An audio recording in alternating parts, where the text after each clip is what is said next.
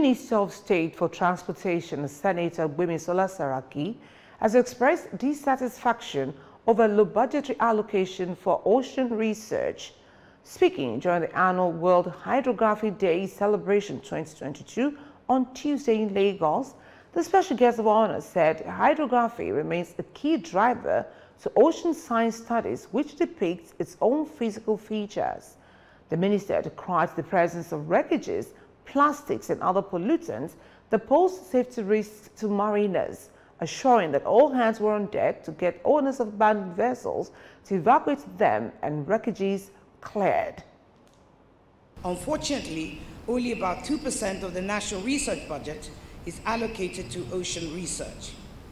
Now, without adequate research funding, the data and the understanding necessary to manage ocean science and impact suffers.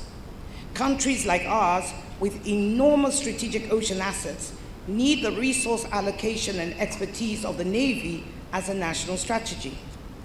These alarming statistics triggered the United Nations in 2017 to declare the period of 2021 to 2030 as a decade of ocean science for sustainable development.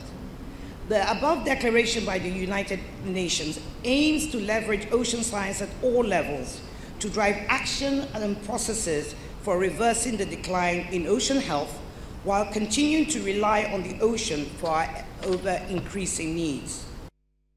The Chief of Naval Staff, Vice Admiral Awal Gambo, also appreciates the level of success and innovations of the Nigerian Army since it joined the League of Chart-Producing Nations.